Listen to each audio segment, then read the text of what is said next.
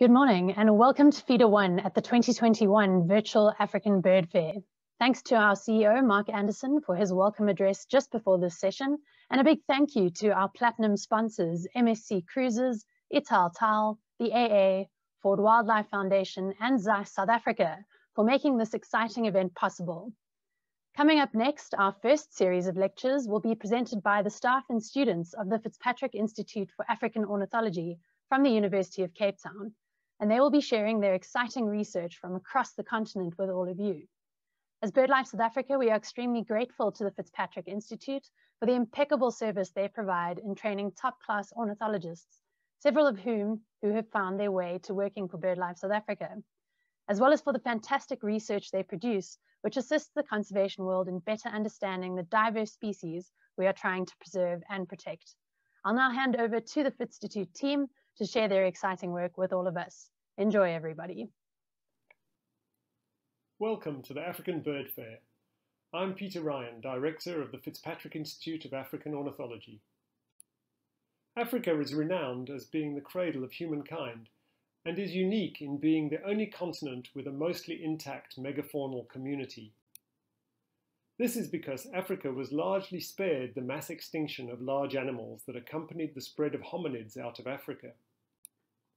Africa also boasts an impressive diversity of birds. 1/4 of all birds occur in Africa and its adjacent islands, with close to 2,000 species found nowhere else. In addition to this high level of species richness, Africa also is home to 27 endemic bird families, more than 10% of all families. And 3 of 40 bird orders are found nowhere else on Earth. In order to effectively conserve this rich avian heritage, we need to understand how African birds are coping in the face of unprecedented global change. This is the main goal of the FitzPatrick Institute at the University of Cape Town. Established in 1960 by Dr. Cecily Niven to commemorate her father, Sir Percy Fitzpatrick, the author of Jock of the Bushveld, the Fitztitute is recognized as a national center of excellence using birds as keys to biodiversity conservation. Our research focuses on understanding and conserving biodiversity, and one of our flagship courses is the Conservation Biology MSc program, which has been training the next generation of conservation leaders from all over the world for the past 30 years. Today, 10 of our students will present aspects of their research, which will give you a flavour of the wide range of topics covered at the Fitz. I'm sure you'll find them interesting. If you'd like to learn more about our research, please visit our website and download copies of our informative annual reports. Hello, I'm Jess Lund and I study species interactions of African birds, particularly those between brood parasites and their hosts. I'm a PhD student in Claire Spottiswood's group, and I'm currently based at Cambridge, but I did my master's at the Fitz, and that's the work that I'm going to be talking about today. Specifically, I'm going to be talking about perfect cheats and the remarkable arms race between fork-tailed drongos and African cuckoos. So to investigate this arms race, I'm going to take you to the battlefield here in the idyllic Miombo woodland of Zambia in spring and introduce you to the antagonists. So African cuckoos are brood parasites that lay their eggs in the nest of fork-tailed drongo hosts, and then when the cuckoo egg hatches, it ejects all the drongo eggs from the nest and monopolizes food provisioning. And this is obviously very costly to drongos, but they're not helpless, and they're able to recognize and reject dissimilar eggs from the nest. But in response to this selection, African cuckoos have evolved mimicry to trick drongos into accepting the cuckoo egg as one of their own. And then the next step in this arms race is the diversification of drongo egg signatures. So just as we have signatures that identify us, so individual drongos lay a fixed egg type throughout their life, and they can use this egg phenotype as a signature of their identity. So these clutches here give you some idea of the diversity of drongo egg signatures, but as we know, signatures can be forged, and in each of these clutches there is a cuckoo egg. And from these naturally parasitized clutches, you can really appreciate the accuracy of the mimicry. And this is interesting because in most mimicry systems, there will be some consistent differences between host and parasite eggs, But to us in the field, this does not seem to be the case here. So could this be a rare instance of perfect mimicry? So first we wanted to look for population level differences in egg phenotype between the two species. So to do this, to quantify cuckoo and drongo egg phenotypes, we visited drongo nests at the study site near Choma in Zambia, and we measured drongo and cuckoo egg color using spectrophotometry and pattern using image analysis of the photographs we took of those eggs. So does eggshell color and pattern differ between cuckoos and drongos? So here we have some few examples of drongo eggs. Each egg here is laid by a different female, and here on the left are the cuckoo eggs. And these eggs are all to scale, and it really highlights how accurate the mimicry is here. And from our analysis of color and pattern, we found no difference in eggshell color, but that on average, there was a small difference in one pattern measure, pattern coverage. So mimicry is almost perfect in the system, but what does this mean for drongos and cuckoos? Specifically, how often will a cuckoo egg escape rejection by drongos? So first we needed to investigate how drongos were discriminating against dissimilar eggs in their nests. And to do this, we performed egg rejection experiments, which involve removing a drongo egg from a clutch, replacing it with a drongo egg from a different nest. So this egg is our surrogate for a cuckoo egg. And we then monitor whether the drongo accepts or rejects the egg. And in this experiment, despite the foreign egg being a very good match, the drongo recognized it was an imposter and removed it.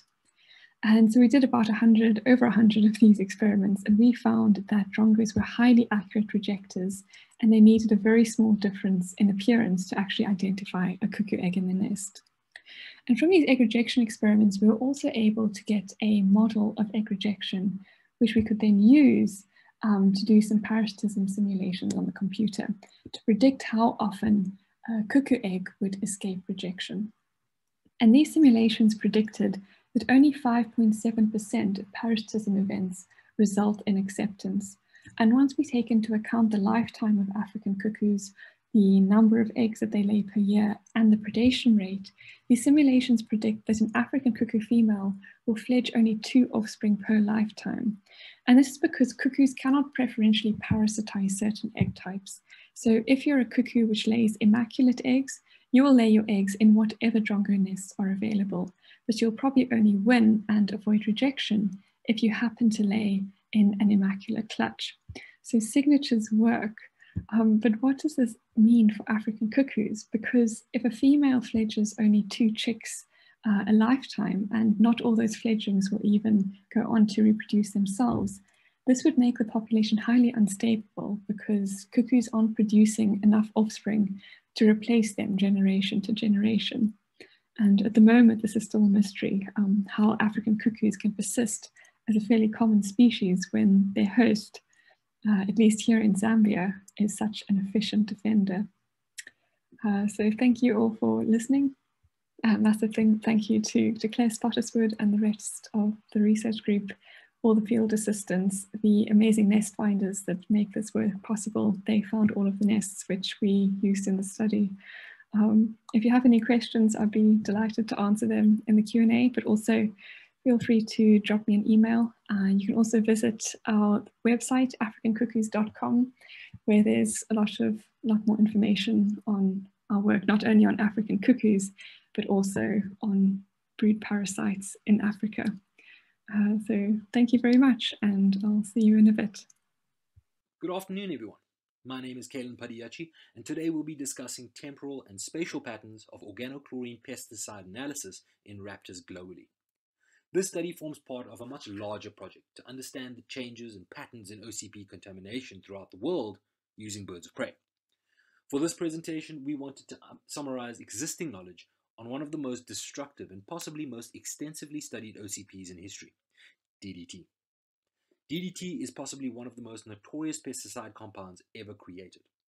And while its destructive impact on wildlife may be common knowledge, the origin of this compound may not be. DDT was first synthesized in 1874 by Austrian graduate student Ottmar Seidler. However, it was only 66 years later, in 1939, that the extraordinary insecticidal properties of DDT were discovered by Swiss-born chemist Paul Müller. This discovery coincided with the start of World War II, which presented the perfect opportunity to make DDT's world debut. The powerful insecticide was implemented to protect thousands of soldiers against vector-borne diseases such as typhus and malaria, a task at which DDT was staggeringly effective and historically successful. With the end of the war in 1945, DDT became widely available to the public as an agricultural pesticide. However, it was during the 1940s that scientists first started voicing their concerns regarding the negative impacts DDT posed to the environment.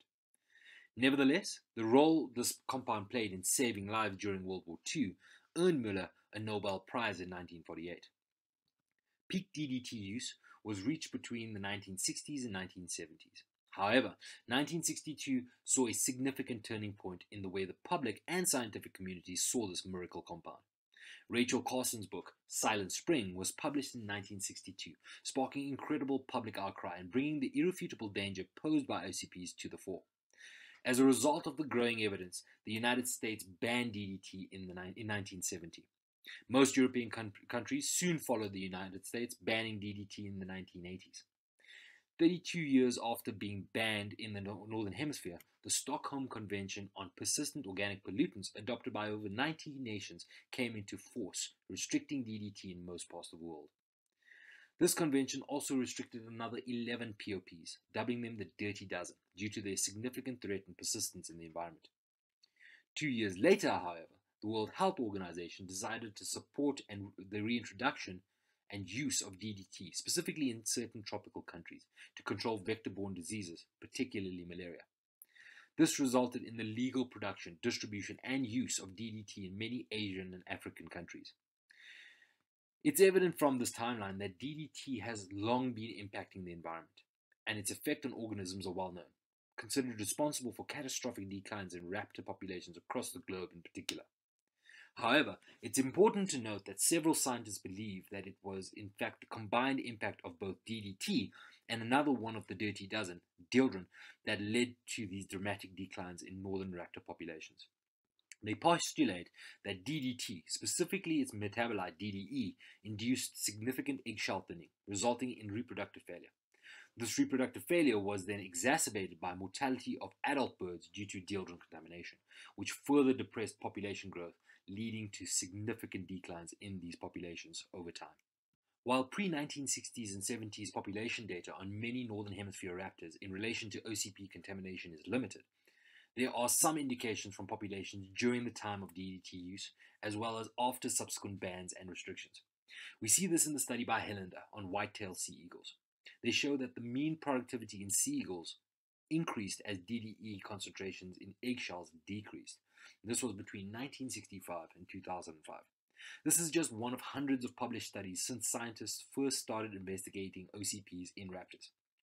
Individual studies like this, covering a limited geographical region and only a few species at a time, while valuable, provides equally limited data.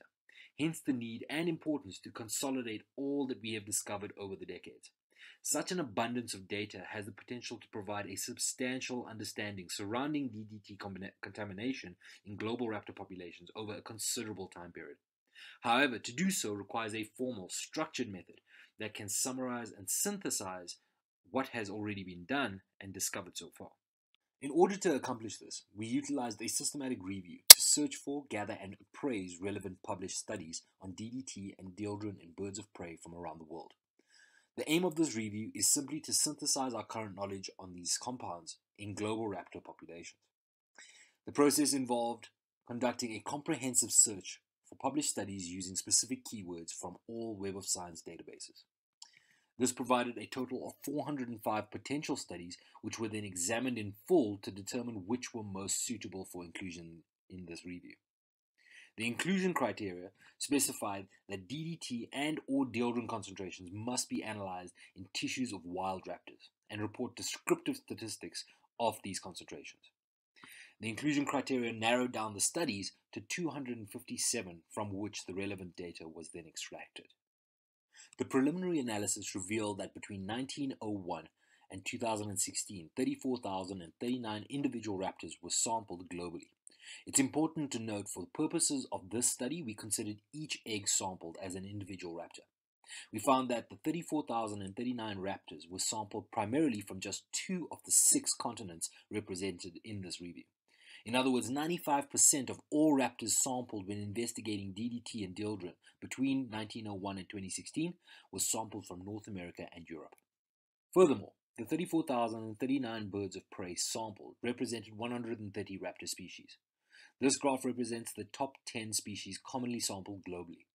Europe and North America are represented by 9 and 7 of the 10 most commonly sampled species respectively. While not the most sampled species, the peregrine falcon is in fact sampled across all continents, albeit being sampled at considerably lower numbers in Africa, Asia, Oceania, and South America. Samples from Europe appear to be dominated by the Eurasian sparrowhawk, with over 6,000 individuals sampled between 1901 and 2016. Surprisingly, peregrine falcons don't even feature in the top 3 most sampled species for this continent.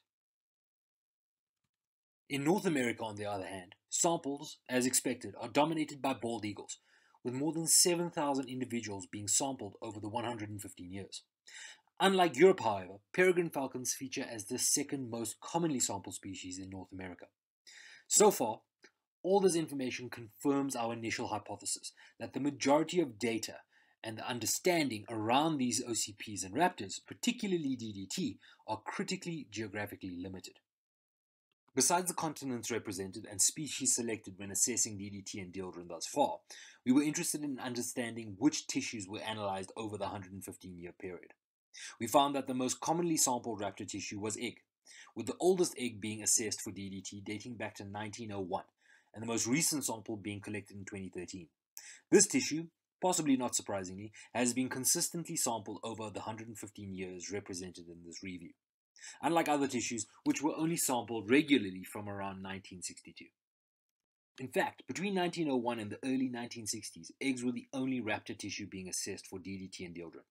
This graph shows 6 of the commonly sampled tissues, including egg, when assessing these OCPs globally.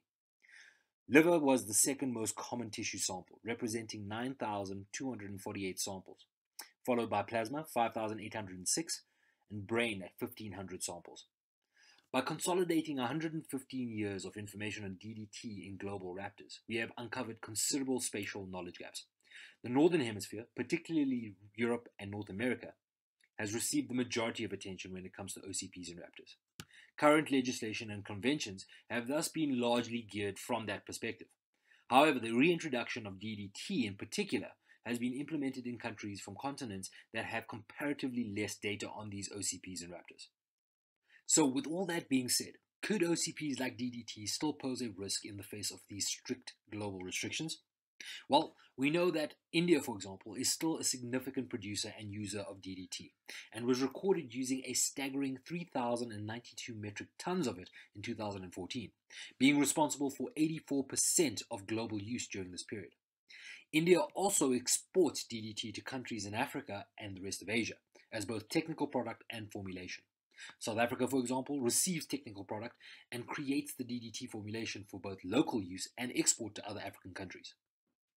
In 2014, 1 other Asian country and 7 African countries reported their DDT use.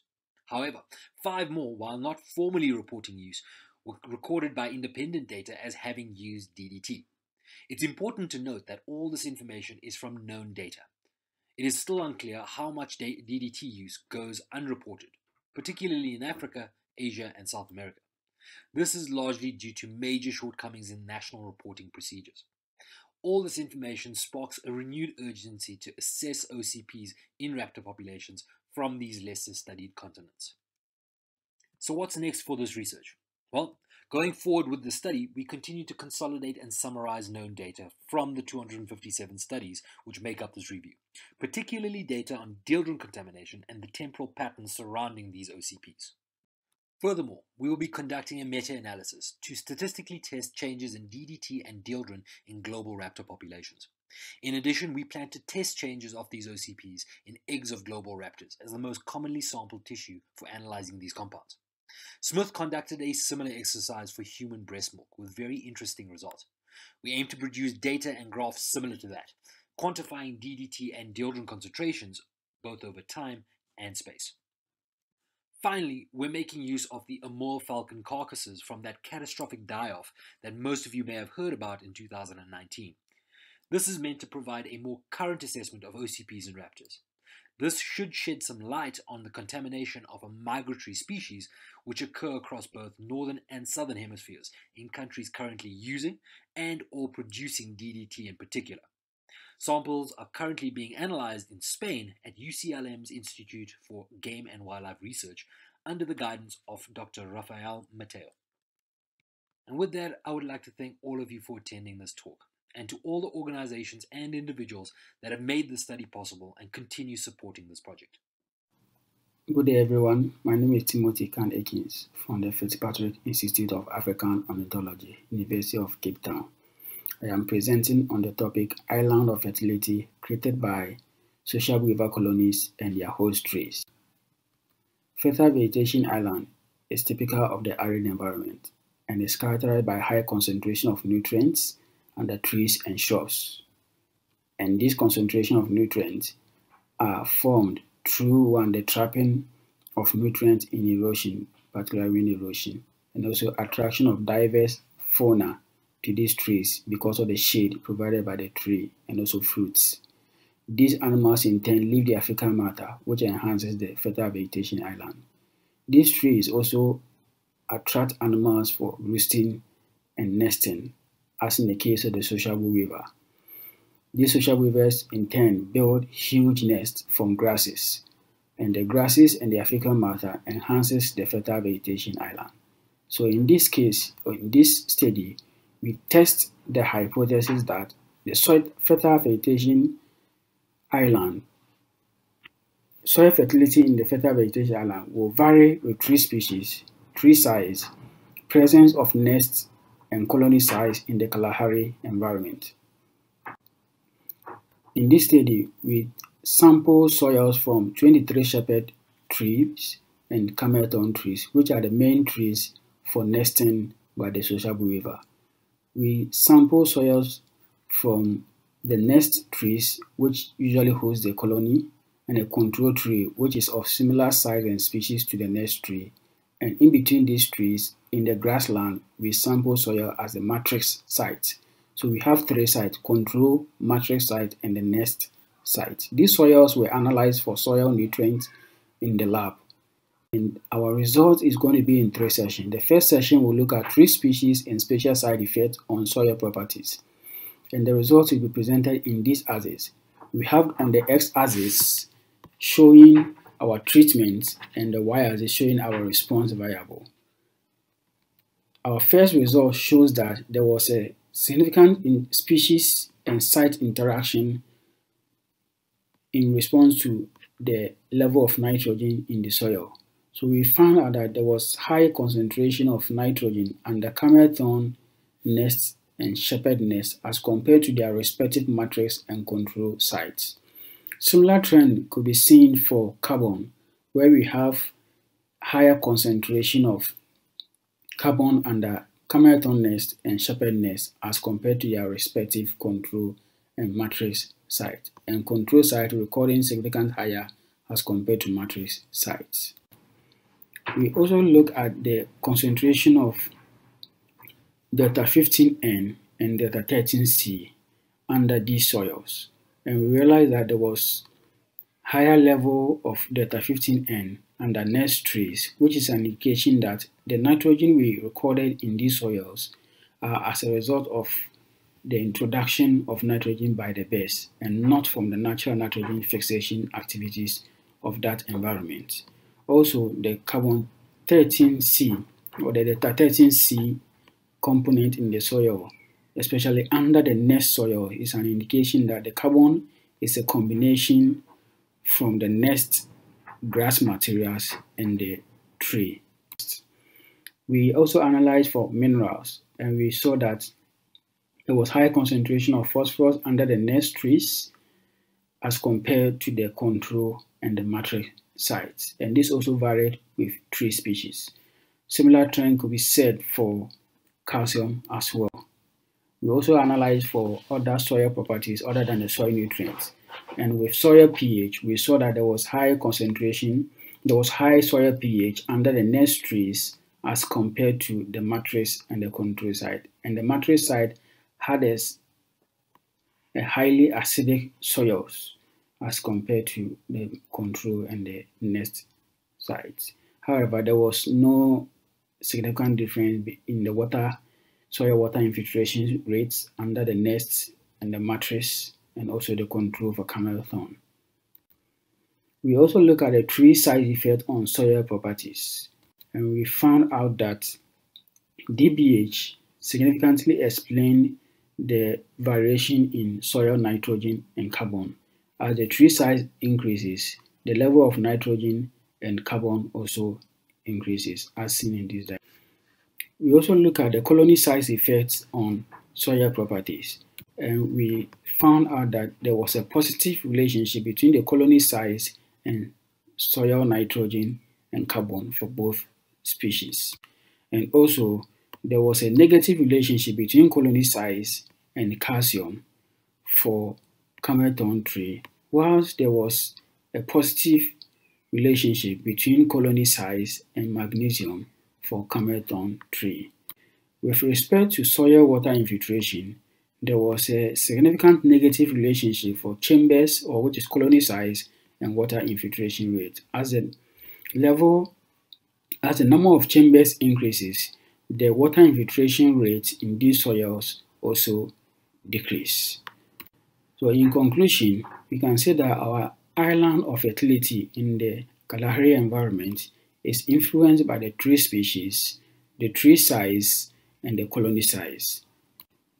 Thank you very much for listening to me, and I would like to acknowledge the support of my supervisors and the funders of this research. Thank you. Good day, everyone. My name is Benjamin Murphy. I'm a PhD student at the University of Cape Town as part of the FitzPatrick Institute, and I'm going to talk to you guys about some aspects of my work studying fork-tailed drongos in the Kalahari. Anthropogenic climate change is influencing environmental conditions globally and will impact biodiversity as air temperatures increase. Now, current predictions estimate an average global increase of 2 degrees Celsius in air temperature over the coming years.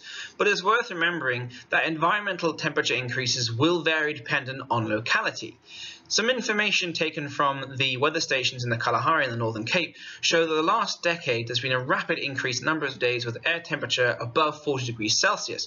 This obviously is worrying, but it's also interesting because it means that the arid zone might be a perfect place to study the effects of climate change. Now, arid zones are characterized by hot and dry conditions with unpredictable water and food availability, meaning there's an inherently high stress load on individuals due to the greater resource cost of activity and survival. This means that species may already be at the edge of their physical threshold. This is concerning when we factor in that arid zones are predicted to undergo the most rapid increases in temperature in the coming years. And there's considerable concern that arid species, already at the edge of their physical tolerance, will be particularly badly affected. And it raises the question of whether species will be able to persist in the face of rising temperatures associated with climate change. Some of the previous research in the arid zone has focused on breeding in birds. Work by Dr. van der Veen on hornbills and by du Plessis on southern pied babblers show that individual birds decreased their activity as air temperature increased. Both foraging and provisioning activity decreased during hot periods, which had negative consequences for chick growth and pre-fledgling mass, which is a proxy for potential juvenile survival. Now, UCT master student Ryan Ollinger studied breeding fork-tailed drongos in the Kalahari in 2017, and he discovered that drongos were paying a very similar activity cost as temperatures increased. We can see here on the x-axis with mean air temperature during trial and the y-axis proportion of food items provisioned, there's a strong negative trend as air temperature increased. This led Ryan to believe or to suspect that offspring would suffer consequences of hot days as seen in babblers and hornbills. But this was not the case. Drongo chicks showed no effect of temperature on pre-fledgling mass, here with mean air temperature during nesting period on the x-axis and fledged mass on the y-axis. And this raised the question of how drongos might be able to overcome the costs of breeding in hot conditions. Now, Ryan's results raised some interesting questions, and we hypothesized that drongos are able to reduce costs of breeding at hot air temperatures by using mitigatory behavioral strategies. Now, for the purpose of this talk, I would like to focus on one aspect of my research. which is provisioning effort in drongos. And we're trying to answer whether drongos compensate for reduced provisioning activity at midday by increasing their provisioning at cooler periods such as morning and evening.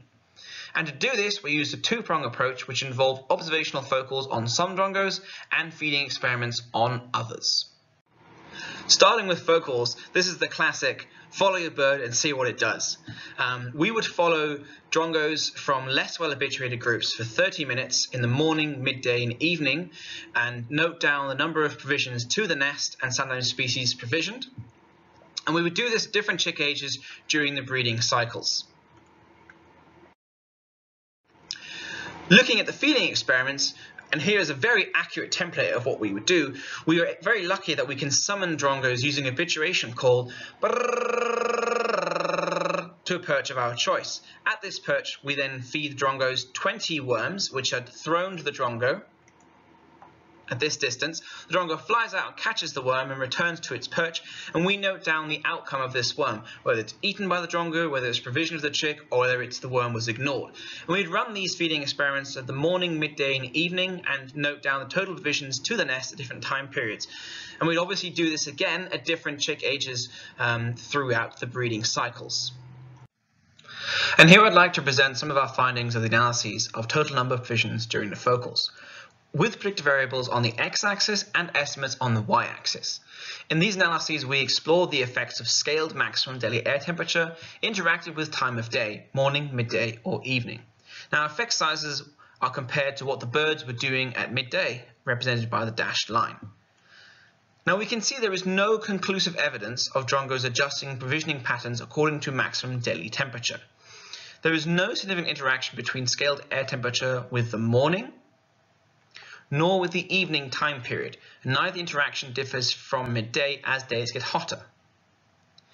Interestingly, drongos maintain a higher provisioning totals in the morning and the evening focals than during the midday, as seen here and here. And this seems to indicate or conform with the classic V pattern that we have in birds of a high morning activity followed by a low midday activity and a subsequent higher evening activity. Looking at the analysis of the total number of provisions during feeding experiments, there's a very different trend that emerges, and a very strong interaction between some time periods and air temperature. Here, with maximum daily temperature on the x-axis and total number of provisioned mealworms on the y-axis, we can see that quite clearly as days get hotter, drongos increase the total number of worms provisioned during the morning compared to midday, with morning in green and midday in red.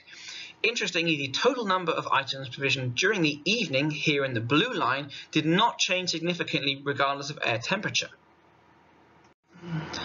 So from the result of the provisioning behavior, we can see that both experimental and focal groups provisioned higher totals in the evening compared to midday, and this is not influenced by temperature.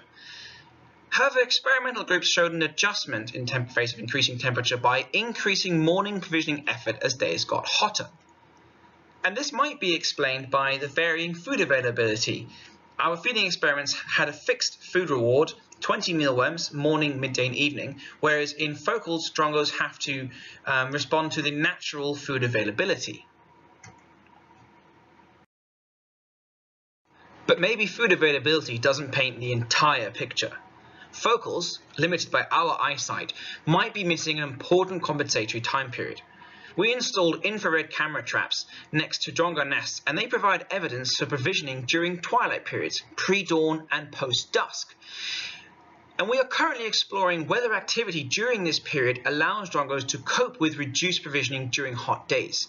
And this might explain the observed differences in the results obtained. In conclusion, both focal and experimental drongos do not show evidence of complete compensation for the reduced provisioning during midday. However, we are conducting further research on activity during twilight periods and the fitness consequences of this activity to understand how these incredible Kalahari conquerors survive. And on that bombshell, it's time to end. Before I go, I'd like to thank my supervisors, Dr. Susie Cunningham and Dr. Tom Flower, and those individuals who've helped with fieldwork, and I'd like to thank the institutions for making this work possible. If you have any questions, please email me at the email address above.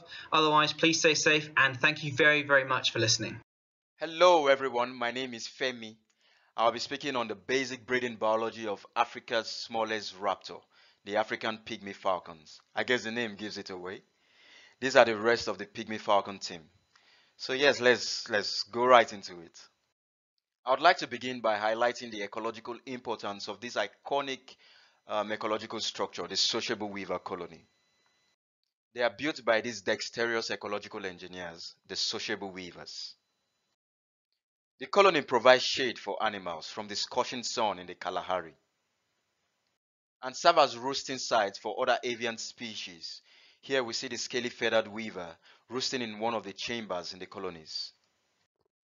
Skinks seek refuge in these colonies and snakes forage in them. And perhaps one very important benefit of these colonies is the ability to buffer the extreme weather conditions in the Kalahari. So we see that the sociable weaver colonies are like a mini ecosystem where species of various taxa congregate and even interact. Unlike other species mentioned in the previous slides, the pygmy falcons are obligate associates of the sociable weaver colonies. They do not build their own nest. They roost and breed in these colonies all year round. They sometimes forage in these colonies. Here we see a predator-prey interaction between two species that are associates of the colonies. The pygmy falcon is having the Kalahari tree skink for lunch. This interaction of direct predation also occurs between the pygmy falcons and their host. We've observed that the pygmy falcons predate on chicks and adult weavers. The falcons also have indirect predatory effects on the weavers. We've observed that sociable weavers alarm and disperse as the falcons approach. This suggests that the presence of the pygmy falcons creates a sort of a landscape of fear. Now, both of these direct and indirect predation effects can have severe implications on the population of these ecological engineers, and as such, so much else in the Kalahari that depends on the colonies that they build. But the interaction between the pygmy falcons and the sociable weavers is not all the time negative. The falcons sometimes defend the colonies against snakes. However, very little is known of these very little falcons. Well, in the last couple of years, we've been publishing papers on the different aspects of the pygmy falcon's ecology. We've investigated thermoregulation in the falcons, the cooperative breeding propensity in the falcons. We've also looked at how skinks eavesdrop on sociable weavers in order to manage predation by the falcons. But the main breeding biology of the pygmy falcons was published in 1970. And this study relied on data that was collected in the mid-60s and on a very small sample size. But here I present a summary data collected for a period of 10 years between 2011 and 2020. And my data was collected in the Northern Cape of South Africa, in Swallow Kalahari, a private game reserve. This is our main study area. We survey this area each year for sociable weaver colonies. We try to find the colonies that are occupied by pygmy falcons. So far, we've located more than 300 of these colonies, and these green dots show the distribution in our study area. So how do we find colonies occupied by falcons?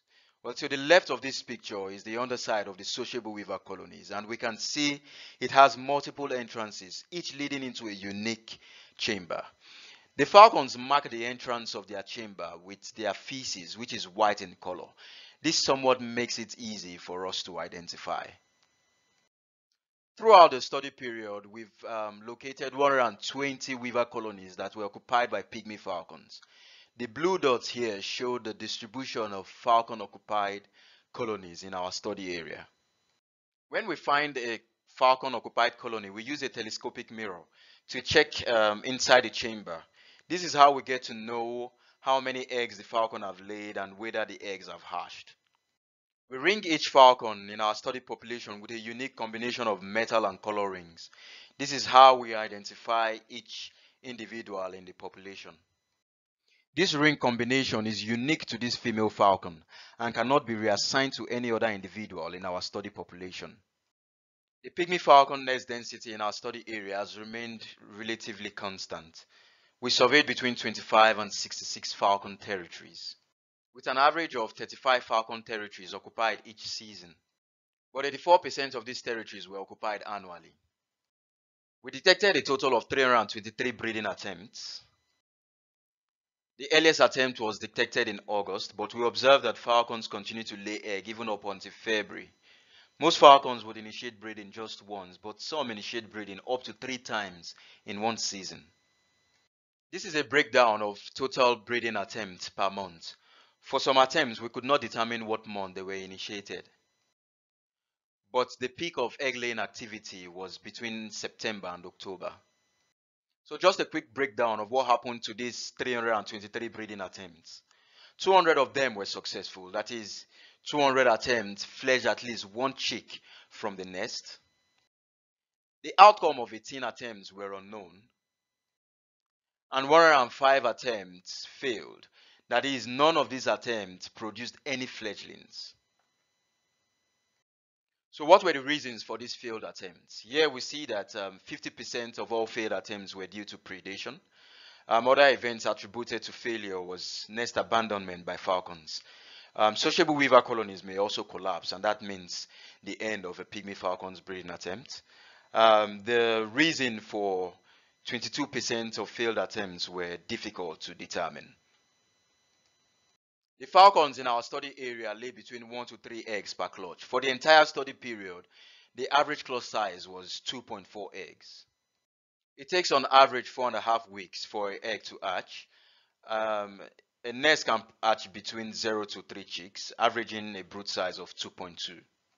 After hatching, the chicks remain in the nest for about 5.5 weeks before they eventually fledge. It is at this stage, when they fledge, that we say a breeding attempt is successful. On average, a nest produced 2 fledglings.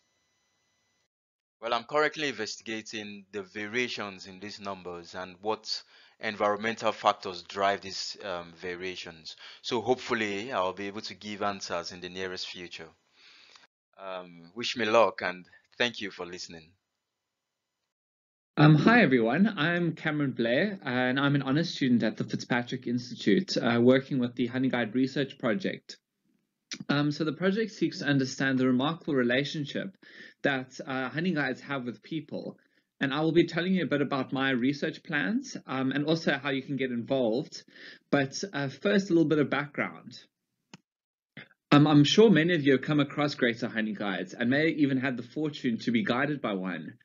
These birds have a unique mutualistic relationship with humans where they guide the humans to bees' nests using this chattering call. The humans then actually smoke out the bees and they open up the nest, allowing the birds to access the wax, which the honey guides can eat. Many honey hunting communities, such as those in northern Mozambique, Tanzania, and Kenya, call out to the honey guides as well. The calls given by the honey hunters are variable between the different regions, with some regions giving a whistling call, while other regions make a brr, sound. Honey guides recognize that this honey hunter's call means that there are humans around that actually want to be guided. Honey guides are brood parasites, which means that they lay their eggs in the nests of other birds. And they parasitize a bunch of different whole nesting birds, both on the ground, like bee eaters and kingfishers, or in trees, like hoopoes, barbets, and woodpeckers. The chicks of the honey guides are brutal, and they kill all of the host chicks using their needle-sharp hooks on the tip of their bill, as you can see in this photo. They eat as much food as an entire brood of host chicks would, and a single honey guide chick can actually mimic the sound of multiple host chicks. So for my honours project, I'm going to be focusing on the guiding chattering call that is given by adult and fledged juvenile honey guides. So there's this hypothesis that has been proposed by Short and Horn in their book that the guiding call is derived from the begging call of the chicks. And in this hypothesis, the begging call continues to develop into adulthood to form the guiding call. And so this hypothesis seems plausible because the guiding call of juvenile birds are rather different to that of adult birds and appear rather twittery and reminiscent of the begging calls. And so to test this hypothesis, I'll be analyzing recordings of the begging calls and guiding calls to see if there are similar notes that are carried over between them. I will use machine learning classification models, which are trained on a subset of the recordings that I have, to identify the type of call that a particular note comes from. So either the begging, the guiding, or the territorial call. And I'll be including the territorial vector calls as a control to compare the results of the begging and the guiding calls to. And if there are similar notes between the begging and the guiding calls, we would expect that these notes would be randomly classified by the model as either a begging or a guiding call. And therefore, the model would misclassify the begging and the guiding calls significantly more frequently than the victor calls. In a related question, I'm asking whether there is geographic variation in the guiding call. So what I've done is I've collated the guiding calls from across Africa, mainly through the Xenocanto and Macaulay Library. And I'm testing whether the guiding calls from locations nearer to each other are more similar than the guiding calls from locations that are further apart from each other. So if there is evidence for geographic variation, I will also be using the data to explore the evidence for several hypothetical causes of variation. And the first hypothetical cause that I'll consider is the host environment. It is thought that the greater honey guides may exhibit species-specific mimicry of the chick begging calls. And if the guiding call is derived from the begging call of the chicks, the species-specific mimicry may lead to variation in the guiding call. Secondly, I will be considering the role of the environment in shaping the signal design, and this is known as sensory drive. Greater honey guides occur in a variety of different environments with different degrees of tree cover, and sound attenuates faster in environments with more tree cover. Therefore, variation in the guiding call may be due to adaptations to the acoustic conditions. Next, I will be considering whether the presence of honey hunters in an area may impact the variation. In areas where active honey hunting by humans occur, honey guides are abundant, and there may be some geographic isolation as honey guides may be restricted to the areas around villages. If this is so, we would expect to see more variation between populations in areas where there are active honey hunters. Lastly, variation could arise from random genetic drift over time across the large range of the greater honey guides. Each of these hypotheses have certain predictions for how the guiding calls and the vector calls vary throughout the range of the honey guides, and I can therefore find evidence against some of the hypotheses to exclude them and find the most likely hypothesis. So why am I doing this? Well, the guiding behavior appears to be lost in some regions, and understanding the development and the evolution of the guiding behavior helps us understand what is driving this loss. My research seeks to understand the origins and the sources of variation in the guiding call, which gives us insights into the development of the guiding behavior. This will also potentially be a case study where a feature developed for an antagonistic interaction between species, the mimetic begging calls in the brood parasitism interaction, can be co-opted for the use in a cooperative interaction, namely the guiding call used in human mutualism. Lastly, I invite you to help me in collecting recordings for any greater honey guide calls. I'm looking for any calls I can get my hands on, as I'm wanting to have a good sample size and cover as much geographic area as possible. I also want to invite you to participate in the honeyguiding.me citizen science project, where the Honey Guide project team is collecting details of any sightings of greater honey guides, whether they are guiding or not. We invite you to visit the website to submit any recordings or sightings that you may have and to find out more about the project. That's it from me. Thanks to all of those that have contributed recordings so far, Pietro for his bioacoustic help, and the rest of the Honey Guide team, particularly Claire and Jessica, my fantastic supervisors. Hi everyone, my name is Oluwadun Adekola. I'm a PhD student at the FitzPatrick Institute of African Ornithology, University of Cape Town, and my research focuses on moth patterns and feather quality in seabirds and raptors. Today I'll be telling you one of the most fascinating and important parts of avian life, which is moths. And for the purpose of this presentation, I will focus on the extent and symmetry of tail moult in armor falcons. Moult is one of the three major and energy demanding activities in the annual cycle of birds. It is simply the replacement of old feathers with new ones. Unlike breeding and migration, all birds, including passerines, young birds, flightless birds, and flying seabirds, need to replace their feathers regularly. And monitoring how different birds molt and how this changes over time might be a way to track individual and population health. Interestingly, molt extent and symmetry have been proposed as a predictor of fitness in birds. Therefore, understanding the strategies that birds use to molt is important for their conservation. Adult falcons typically molt their flight feathers in one molt cycle, which is within 1 year, but the timing and extent of juvenile flight feather molt varies considerably among species. For example, sooty falcons, a long-distance migrant, replace all their flight feathers in their first winter. However, juvenile of other long-distance migrant falcons do not molt their flight feathers on their wintering ground. Eurasian hobbies and Hela and other falcons undergo a similar migration to sooty falcons, yet only molt in their second summer. Other migratory species, such as lesser kestrel and red-footed falcon, only molt a variable number of tail feathers or on their wintering grounds, retaining all juvenile primaries and secondaries. We explore extent and symmetry of flight feather molt in armor falcons. We also test whether molt extent is related to body condition in armor falcons. The armor falcons undergo one of the most extreme migration of any raptor, crossing the Indian Ocean between their Asian breeding grounds and non-breeding areas in southern Africa. We score molt from almost 2,000 adult and juvenile armor falcons killed at their roost during 2 hailstorms in KwaZulu-Natal, South Africa in March 2019. One of the events at Mo River on 9 March and another at Newcastle on 21st of March. The two mass mortality events affected almost 4,000 armor falcons.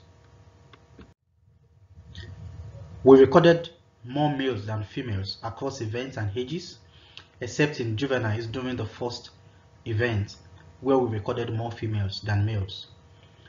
Male biased adult sex ratio is common across many bird species, particularly in threatened species. The number of tail feathers replaced in adult was bimodal, with no birds having replaced 6 to 7 tail feathers. We term those that are molted 0 to 5 feathers as late tail molters, and those that had replaced 8 to 12 feathers as early tail molters. Surprisingly, we found that adults killed on the first event had molted more tail feathers than those killed 12 days later. We think that the bimodality of adult tail molt is traceable to the late molters being second-year birds, and their proportion could be higher in the second event if some had already departed KwaZulu-Natal by 23rd of March. Juvenile male armor falcons showed increasing progression of body molt into adult male plumage from stage 1 to stage 4. We also showed a positive relationship between extent of tail molt and body molt in juvenile males. In other words, as body molt increases, extent of tail molt also increases. There was strong selection for symmetry across tail feathers. Tail molt was more symmetrical in adults than juveniles. The central feathers, which is the T1, had the lowest symmetry in adults and shared the lowest symmetry with T2 in juvenile armor falcons. The greater symmetry among juvenile tail molt might indicate selection for birds with greater symmetry. Molt typically started with the central tail feathers in both adults and juveniles. However, adults were more likely to have replaced their other tail feathers than juveniles. We found variation in the sequence of tail molt, with most birds either molting outward or inward. Outward molt is when molt starts at the center and proceeds outward, while inward molt is when molt starts from the outer tail feathers and proceeds inward. In adults, 67% were molting outward and 24% were molting inward. While in juveniles, 97% were molting outward and 1% inward. This variation in moult sequence may suggest moult plasticity and may be an adaptive response to the problem of optimal timing of molt of different feathers within the same feather tracts. The extent of tail molt correlated with body condition in both juveniles and adults, which means that birds with better body condition tended to molt more tail feathers, suggesting that molt patterns might be used as an indicator of fitness in falcons. On a final note, despite the reverse sexual dimorphism that has been reported in most birds of prey, that is, females larger than males, we found that male armor falcons have longer tarsus lengths than females in both juveniles and adults. This unexpected finding may be related to a more area hunting pattern in males, possibly related to provisioning during the breeding period. In conclusion, molt is an important process in avian annual cycle. Molt pattern might be used as an indicator of fitness in falcons. Why juvenile falcons would replace tail feathers rather than seemingly more important outer primaries is unclear. Further study is needed to investigate the causes and consequences of the various tail molt strategies found in armor falcons. This research has already been published in the Journal of Ornithology. You can check it out for more information. I would love to acknowledge the following organizations, and thank you so much for your attention. Good day, everyone. I'm Andrew McKechnie, a professor of zoology at the University of Pretoria and the holder of the South African Research Chair in Conservation Physiology at SANBI. I'm going to be talking today about bird deaths on an extremely hot day in early November last year in northern KwaZulu-Natal, which, as far as I can tell, is the first major heat-related mortality event involving non-domesticated birds reported in Southern Africa. I'll start by providing some historical context before looking in detail at the events of the day in question. I'll then finish off by placing these events into the context of the warming anticipated for the rest of the century. Birds dying in large numbers on extremely hot days have been reported in several parts of the world over the last century, including the American Southwest and India. But the epicenter for these events has been Australia, and I'm going to provide a brief timeline for that continent to provide some context for the Pongola event. In January 1932, an event that can best be described as cataclysmic unfolded in this area that you can see on the map, which is roughly equivalent in surface area to the Northern Cape and Free State provinces combined. Multiple accounts of mortality on a vast scale were sent to the local ornithological journal, and together they paint a picture of deaths numbering into the millions. This is by far the worst avian mortality event during extreme heat that I've ever heard of. Then, moving forward to the last decade, January 2009 saw thousands of budgies and a handful of other species dying during 3 consecutive days above 45 degrees at a roadhouse 500 kilometers north of Perth. A year later, a single day of 47 in between much cooler weather wiped out at least 208 Carnaby's black cockatoos, a species red listed as endangered. At some breeding sites, 50% of breeding adult cockatoos perished in a matter of hours. With that brief Australian timeline to provide some context, we can now move closer to home, specifically the town of Pongola in northern KwaZulu-Natal on the 8th of November last year. This lower graph shows the maximum air temperatures during the first half of the month. After several days of air temperatures in the upper 30s, on the 8th, temperatures spiked all the way up to 43 degrees. This top figure shows an hourly trace of air temperature in Pongola on the 8th, and the dashed line here indicates relative humidity. What's important to notice here is that air temperature exceeded 40 by about 11 o'clock in the morning, and then remained above 40 until about 4 o'clock in the afternoon. I should also mention that we've just published a paper describing these events in the journal Austral Ecology, and that's the reference that you can see at the bottom left of the screen. On the same day, the thermometer at the offices in Pongola Nature Reserve registered 45 degrees, and the reserve staff started noticing dead and dying birds.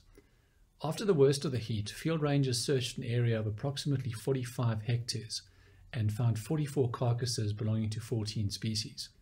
The area the rangers searched was equivalent to just 1% of the reserve, so the 44 casualties were very likely only a small fraction of the total.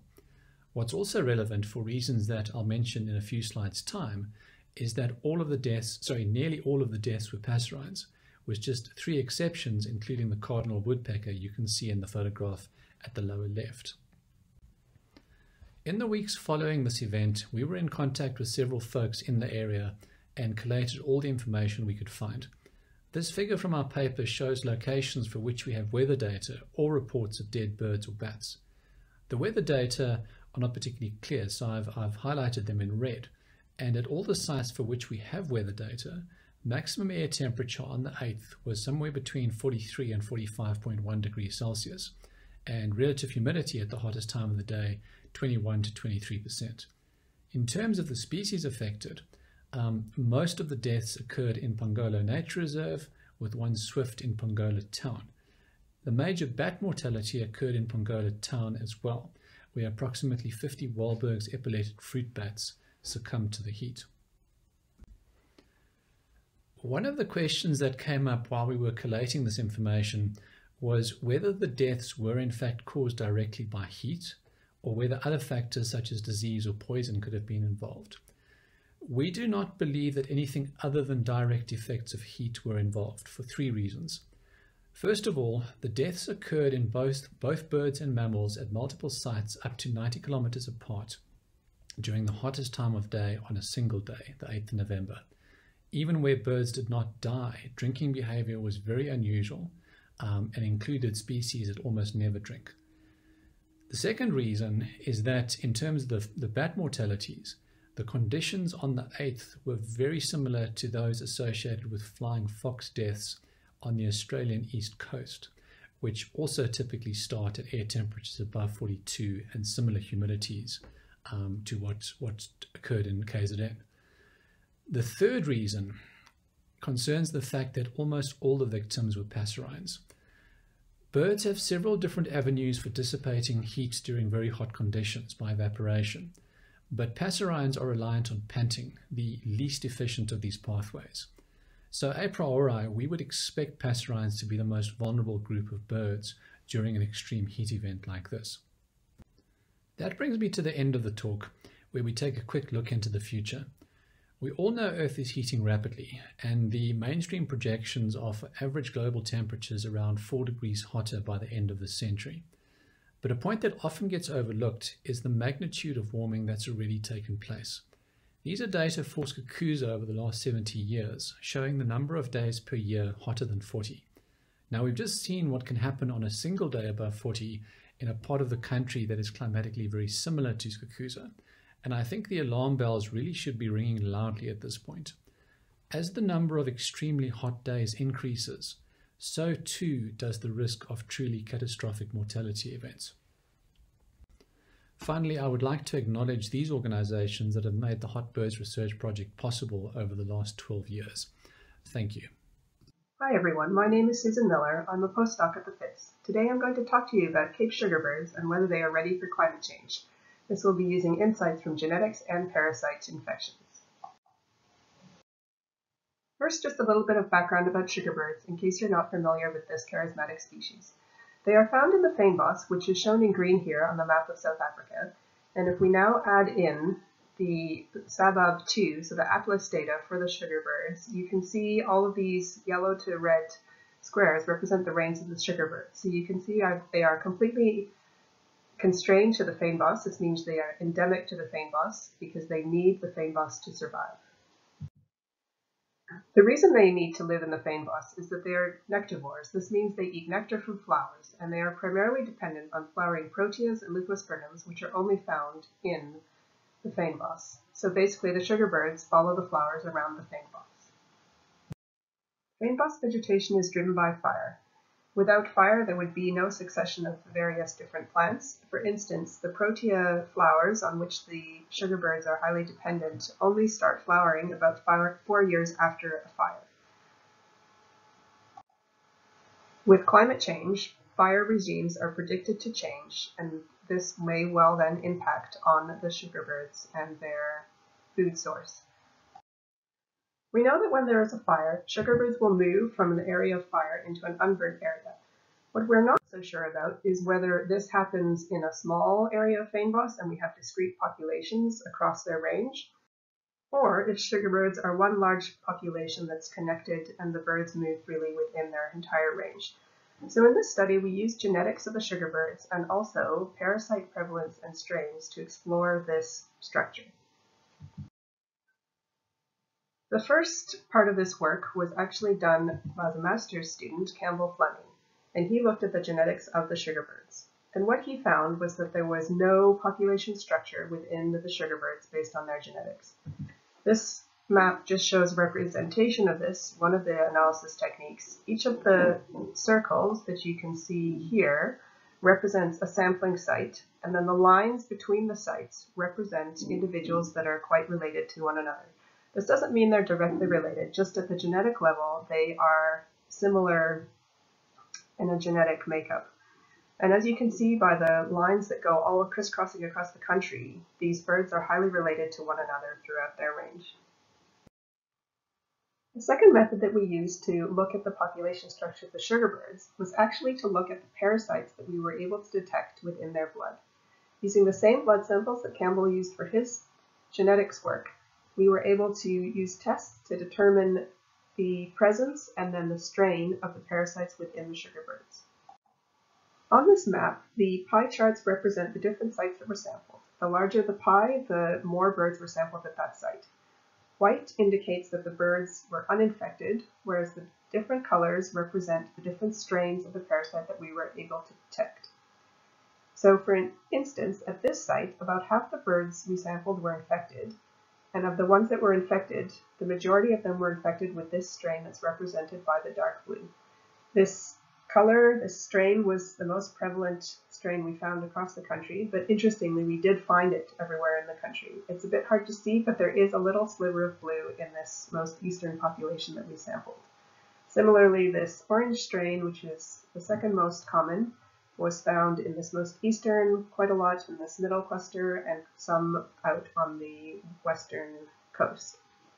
So what this tells us is that the strains were spread across the country, and that the prevalence or the infection rate was also fairly consistent across the country. This all helps support the hypothesis that the Cape sugarbird is one large connected population. So by combining the genetic and the parasite work, we were able to conclude that the Cape sugarbird population appears to be one connected population across their entire range. So what does this mean for Cape sugarbirds and climate change? Well, basically, as the Cape sugarbirds are one large population and they are able to move around to follow their food, they are in the best shape possible to be able to adjust to other changes that climate change may bring. What we are not so sure about is how the fynbos will respond. There are indications that fire frequency is changing in response to climate change. We already know that some of the proteas are flowering earlier than they used to. What this will mean for sugarbirds, we will have to wait and see. More research into the impacts of climate change on fynbos would be useful to help us understand the impacts of this on sugarbirds and everything else within the biome. Thank you to everyone that's been involved in this project, and thank you for listening, and happy birthday. My name is Stefan Skumbi. I'm a PhD student with the FitzPatrick Institute at the University of Cape Town. For the last 8 years, I've been researching seabirds breeding in the Southern Ocean, with particular focus on albatrosses that breed on Marion Island, which is halfway between South Africa and Antarctica. Seabirds breeding in the Southern Ocean have an incredible range, and they have to travel vast distances to provide food for their chicks. So they travel from relatively safe breeding sites around the whole Southern Ocean. They do this using energy efficient flight mode called dynamic soaring, where they take advantage of the prevailing winds that the Southern Ocean is famous for, roaring 40s, fierce 50s, and so on. In the past, the studies of seabirds is mainly done through visual observation from ship decks, or when loggers were used, it was quite ethically questionable. These days, electronics are much smaller, and we can take advantage of that for biology. So we can fit really small tags that record large amounts of data and last much longer than they did before on a wide range of animals. So we can even put cameras now on small seabirds. So this is exactly what I did. I fitted cameras, inertial measurement units, and GPSs to a range of seabirds breeding in the Southern Ocean. Now these inertial measurement units are similar to what is in most cell phones these days and fitness trackers and so on, so we can track the exact movement of the birds. So I could see exactly what they were doing from takeoff all the way to their distant foraging grounds. So here I have a bird taking off from Marion Island, and you can see initially it's quite a rough takeoff, and then as soon as they hit the water, it becomes a bit smoother as they start the dynamic soaring. Here we have a bird flying in very calm conditions into the sunset, and as soon as the wind starts picking up, waves become larger, we see the typical dynamic soaring cycles. Now, to quantify this, I had to turn to computer vision. So I wrote software that automatically extracted the horizon from each video frame, and I could then use the horizon to infer the body angle, so the bank angle of the birds as they're making their turns within the dynamic soaring cycle. So this just illustrates the process.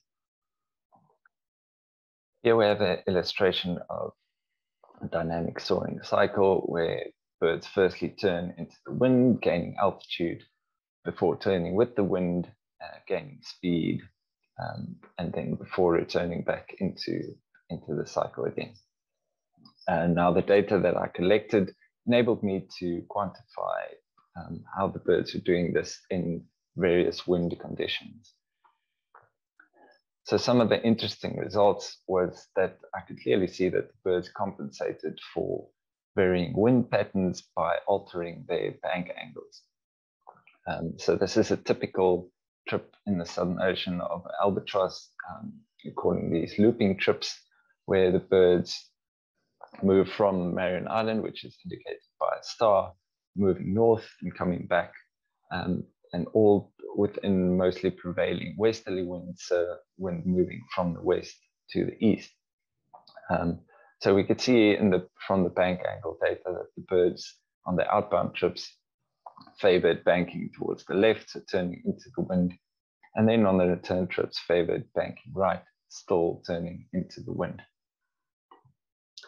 Surprisingly, I also saw a lot of flapping.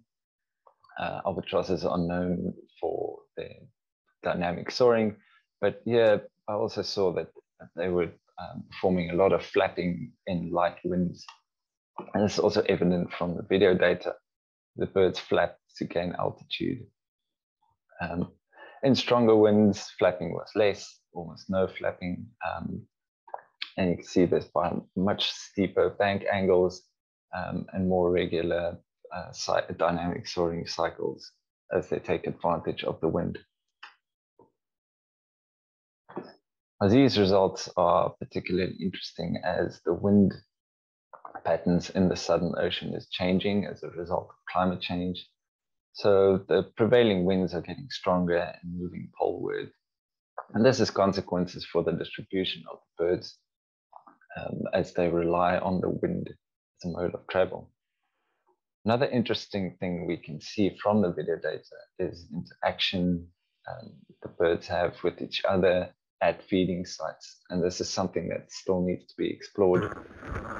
And from the video data, we get some quite interesting shots where birds are interacting. Thank you for watching. What an incredible amount of science taking place by so many bright young minds. A massive thank you to the FitzPatrick team for sharing their work with us. Up next, we will have the privilege of hearing Dr. Hazel Thompson's insights and reflections into the conservation of Africa's birds over the past 20 years. Hazel will commence his lecture at 10:30. While you wait, why not head over to the exhibitor booths or place your bid in our silent auctions? Just click on the menu to the left of your screen to navigate to your desired destination. Stay tuned, everyone.